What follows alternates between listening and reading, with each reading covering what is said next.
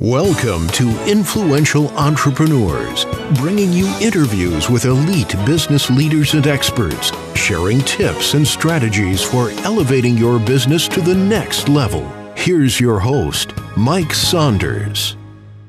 Well, hello and welcome to this episode of Influential Entrepreneurs. This is Mike Saunders with Marketing Huddle, and today we have with us Mark Hunter, who is the Sales Hunter. Welcome to the program, Mark. Thank you for having me on today. Hey, so I know that Hunter is a play on your last name, but I also love how it plays into being a sales hunter, because aren't we all hunting after sales? So I think we can probably go a long way on how to do it the right way and not coming off as aggressive and creepy and being too much of an aggressive hunter. So tell me a little bit on how that kind of name came about and what your impression and focus is. Well, I have my dad to thank for that. You know, when you're born with the last name of Hunter, you might as well run with it. So anyway, but no, it works out great. And you know what? Sales Hunter doesn't have to be aggressive. Sales Hunter really is all about demonstrating leadership first with the customer. You know, if you don't create a relationship, if you don't create some foundation, I don't care what you're selling. I think the days of being the slippery, slimy salesperson, those are long gone. The internet has kind of called all those people out. Yes. Yeah, I mean, have you ever read that book, ZMOT, Z-M-O-T? No, I have not read it. I'm gonna add that to my list. So, well, it's a pretty quick read, and it's free. You can download it. Just Google it, and it's written by an ex-Google employee, and it stands for Zero Moment of Truth. And it used to be you would go to the car dealership, and the moment of truth is when you buy the car, and now let's see if it works. Now the zero moment of truth is well before you engage with the brand, because you're doing what you just said, which is researching and looking at options online, and people come pre-sold whatever you're selling so many times, and many times you don't even get the call or the contact because of what they're seeing before they even engage with you. Oh, that's huge, because I'll tell you what, the foundation is laid long before the sale is ever made. And I think a lot of salespeople really forget that. Because really, you know, if you stop and think about it, who is going to talk to any salesperson without first Googling them? I mean, they're going to find out who and what is this person like. And I'll tell you what, that's why, you know, we scream and we yell that you can't go posting stuff like that on Facebook or social media sites, but people do it, and then they wonder why they're not successful in whatever their job is, not just sales. And, you know, it doesn't even have to be that thing you post that doesn't make you look great. On the flip side, because what you said is exactly right, you don't want that. But on the flip side, what are we doing that is leaving those, like what Eric Qualman calls, you know, like your digital footprint? What is those digital breadcrumbs out there that people will find when they Google us, before they engage with us, so that it positions us as that expert, authority, trusted advisor, so that when you then connect on the phone or in person, they're listening more intently with what you have to say and not viewing you as that slimy salesperson. What are they trying to close the sale with? You know, they want to listen because it's like, all right, they've got something good to say. Well, you just hit on something really strong there, because it's amazing. The credibility and the competence that you've demonstrated is going to determine how well that customer chooses to listen to you.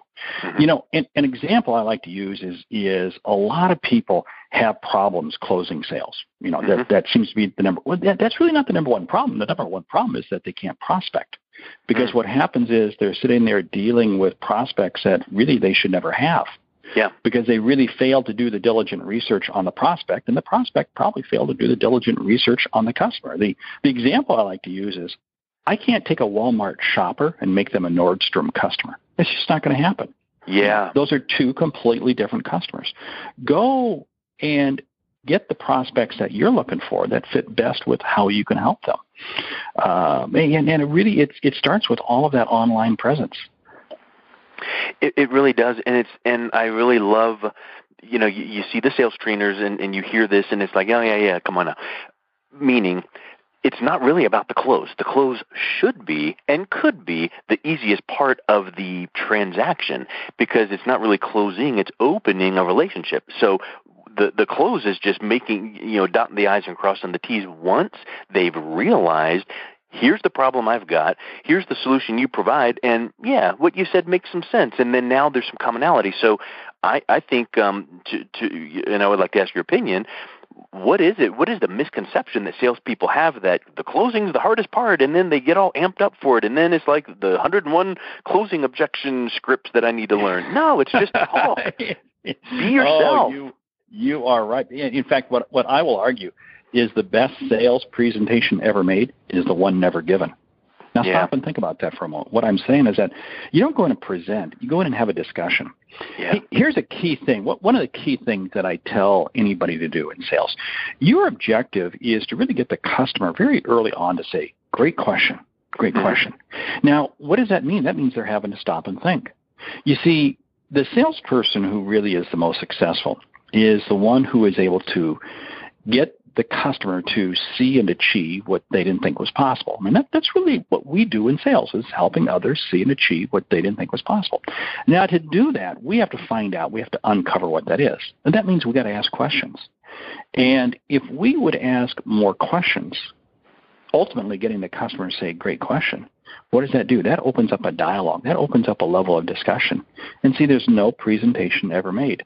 The closing is really just a natural next step. And really, closing is a misnomer, because I really think that's almost the opening of the next phase of a relationship. Yeah. Because really, a good transaction will always lead to another transaction, whether it be with that person or with somebody else. But it really becomes a relationship that's ongoing. Yeah, and it's kind of like, I like that comment you made that it's the sales presentation, the best one you never made, because in reality, you know the old saying, you never get a second chance to make a first impression. Well, what if you showed up to that sales presentation in person? You know, you've got a set appointment with someone, and you showed up 4 minutes late, and you were rumpled and hurried because you were 4 minutes late, and then you didn't brush your teeth that morning. So, there's all these little teeny little things that are telling factors that before you open your mouth and even shake that hand, and we could probably talk for hours on end on the cold, clammy, soft hand, the benefit of a handshake, looking in the eye. How about all those things that happen before you open your mouth? That frames the sales presentation per se. Oh, yes. In fact, really, the sale is made even before you arrive, because not only has the customer done the research on you, but really it's your level of confidence and competence going into that sale. And this is what I find so fun. And this is whether it be if you're selling on the telephone, whether you're in person, whatever. It is amazing how I watch salespeople. They can have all the confidence in the world. The salesperson who gets in their car and drives the customer. The windshield starts talking back to them, as they get there. The salesperson who picks up the phone and calls somebody. One ringy-dingy, oh, they feel good. Two ringy-dingy, oh, no, they're not going to be there. Oh, three. Yep. And, by the time they actually pick up, they're like, oh, they've totally talked them. This is what's funny, because so many times that we are predisposed, we as salespeople are predisposed to say this deal is not going to go through. This deal is not going to go through, so why am I going through these motions? Well, wait a minute. Why are we even making the sales call then? In fact, there's another piece that drives me nuts, and that is there's all these studies out there, and I love statistical studies saying, hey, 67% and 85% and all this sort of stuff, and all these numbers point to the fact of what you have to do. But here's what I find. Every sale is a one-to-one relationship. It's one-to-one. How many times have we watched that unranked team knock off that top 10 ranked team? Yep. How many times have we watched that fighter who has never lost and suddenly they lose to, who is this kid up and comer? It's like any given Sunday. It's always one-to-one. Yeah. You never know almost like you wipe the slate clean. You can't rest on your laurels. You go from hero to. I remember back in my mortgage banking days back in the 90s, my boss used to always say, you go from hero to zero on the first of the month, because what did you do last month? That's wonderful. Here's your commission. But now, what's in front of you? Yeah. Success is not what you did yesterday. Success is what you will do today. And but you know what? To me, I think that's what makes sales fun, because I can have a bad day. I can have a bad week. I can have a bad month. I'm sure you unfortunately had some bad months. But you know what? You the first of the month, you get to start all over again. And it's great. And it's great. And that's why you never know where success is going to come. I watch more salespeople sit here and well, gee, I wonder why they have peaks and valleys, because they allow themselves to go, whoa, whoa, whoa. We create our own highs and lows. Mm-hmm. Well, it's interesting what you just said there. I love listening for connections, right? And what you said right there, we create our highs and lows, and also what you said about speaking, the windshield speaking back. I'm sure you've heard this, and maybe you even teach it. Who knows? What Shad Helmstedter's book, What You Say When You Talk to Yourself, really plays into that. You can't say, well, this person is never going to buy from me, and you can't go, well, I don't deserve. So maybe you need to get that CD that you love and create a little playlist of your favorite songs that really just, when that song comes on, you just start smiling or you start bobbing your head.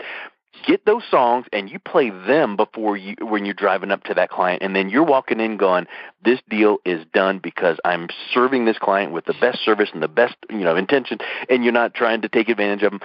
But what can you do to get yourself in the right frame of mind, right?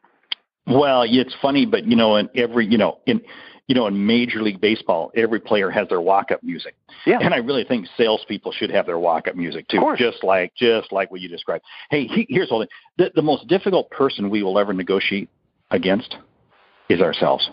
Yeah. That is without a doubt the most difficult. And what we have to do is we have to shut out the negative voices. We really do. This is why I tell people so adamantly, if you're in your car, you turn off AM radio. You don't look at those various websites. You don't go down that path. You just don't go down. And because it is amazing. You become who you hang out with. You become the voices that you listen to.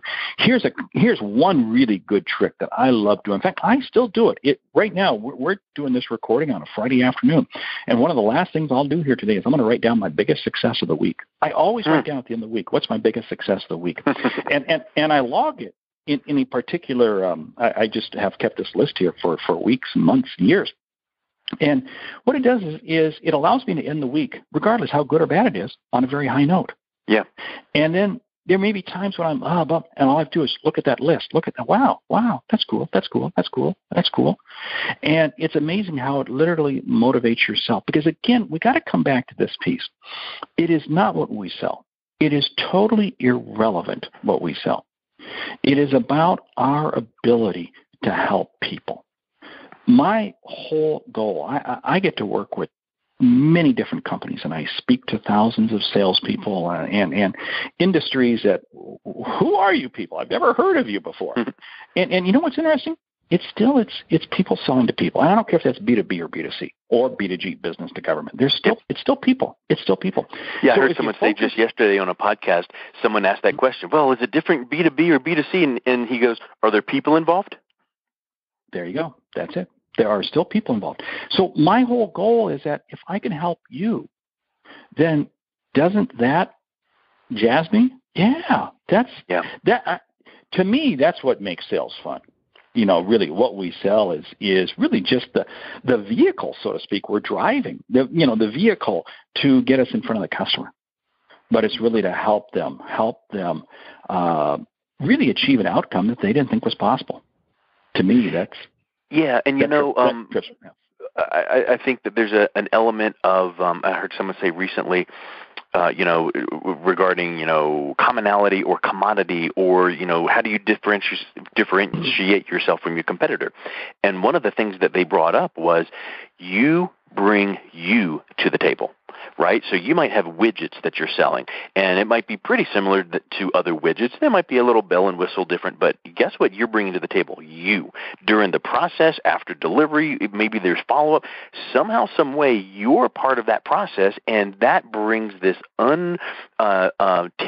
intangible element to the sales process, because once that sale is made, maybe you're telling them how to use it or do it a little bit differently than the competitor, or maybe you're following up, or whatever the case might be. But I think that's an unseen differentiator that a lot of salespeople don't tap into. Yes, it is, because, price is not a marketing strategy. I mean, you can't, it's just not. And what I'll argue is that commodities are sold at a loss. Yeah. Features, benefits are really sold at break even. Outcomes are bought at a profit. Oh, nice. My whole objective is to help you with an outcome. My whole objective. And you're right. I may be selling. A couple of weeks ago, I was with a company. And believe me, this is a commodity. It's rail cars of a commodity. And the whole objective is that they do an incredible amount of business because every one of those individuals is charged with how do we figure out what the outcome is that customer is looking for. That's what you focus on. That's why we sit there and ask questions. That's why we don't walk in with a presentation. That's why we don't go, hi, let me show you the 16. Oh, shut up. I've got this PowerPoint for you. Well, the PowerPoint might be totally different if you had listened to what I was going to say. Oh, without a doubt. Or the email. I mean, how many emails do we all get where, hi, I've got the perfect solution? It's like, wow. I had a situation the other day.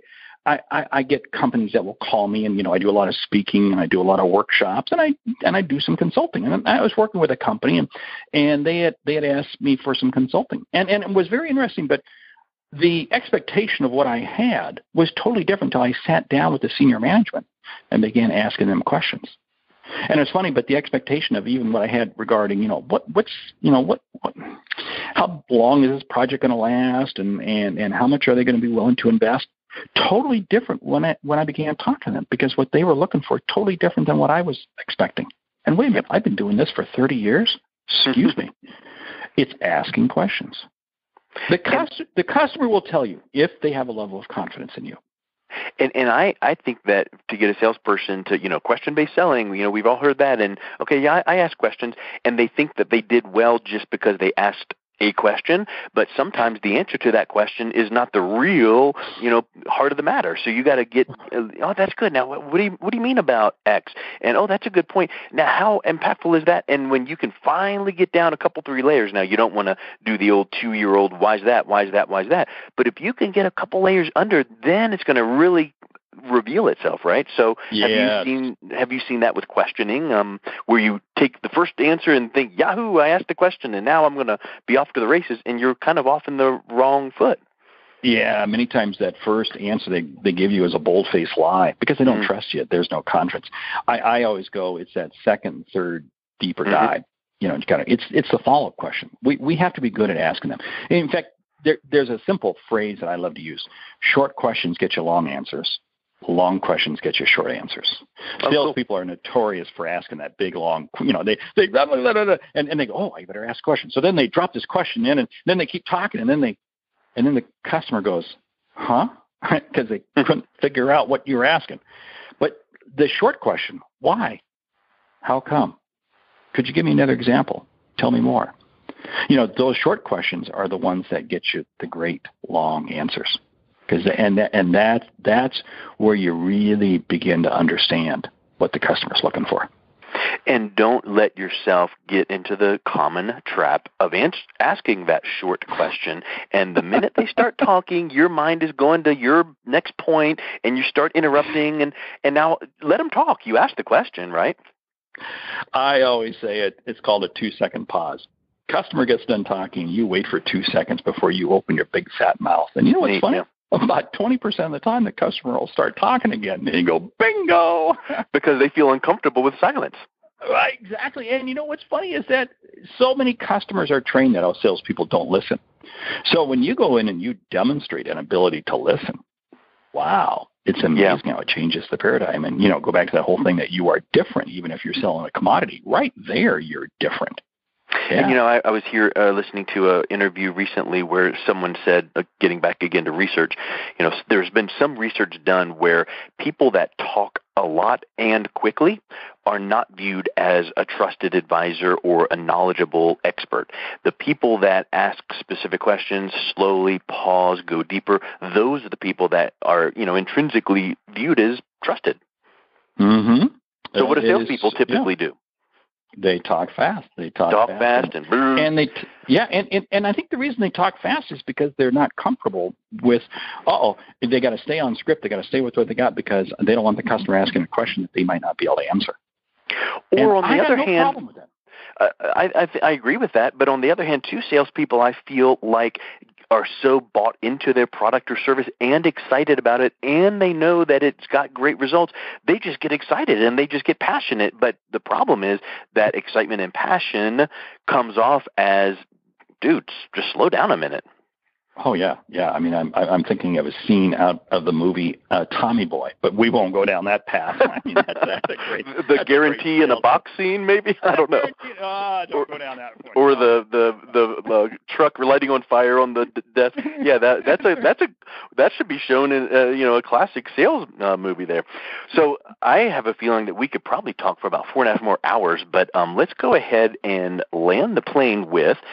I'm sure you've written a book or two. I'm sure you've got some things that you would love to, help people understand your methodology. So what's the best way that people can engage with you, your brand, and learn more about your books? Yes. Well, the new book is High Profit Prospecting, because I talk all about profit. How do you maximize profit? So High Profit Prospecting is the new book. And the website, very conveniently, thesaleshunter.com.